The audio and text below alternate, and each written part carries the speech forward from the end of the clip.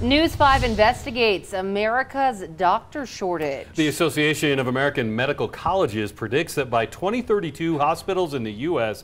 will be short more than 120,000 doctors, leaving doctors with packed schedules and frustrated patients who are having to wait longer than they should for the care they need. This is a huge issue, so I'm glad we're talking about it. We see this on updates that we get regularly from our CEOs, and not only that, but we can feel it. We can feel it out there on the front lines. Tonight on News 5 at 6, investigative reporter Patrick Nelson is digging into the numbers and speaking with local healthcare professionals who are working to overcome the nationwide shortage.